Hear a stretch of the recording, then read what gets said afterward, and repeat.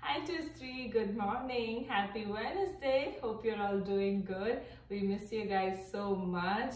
Hope you're staying at home, staying healthy and spending lots of time with families. Now we have a game here today. This video is mainly for parents to know how you can play this game. We played it during the Zoom circle time that we had. So if you were there for the live circle time, you know how it goes.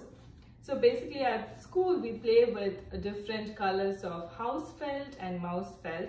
Since we don't have those here, I'm just going to use a board with different colors of rectangle. You can introduce different shapes to them, different colors, whatever you have is available at home. And instead of the mouse, I'm going to use this sticker. So before you introduce this to your kid, you can just hide it behind one of the paper. And you can ask your kid to guess, your family, siblings, grandma, grandpa, so include everybody. Our kids love this game. So how it starts is you can ask your kid to guess.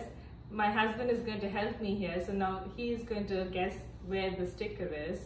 Yellow. Okay, so when your kid says yellow, you can sing this song. It goes, little mouse, are you behind the yellow house? Since we don't have mouse and house, you can just change the wordings.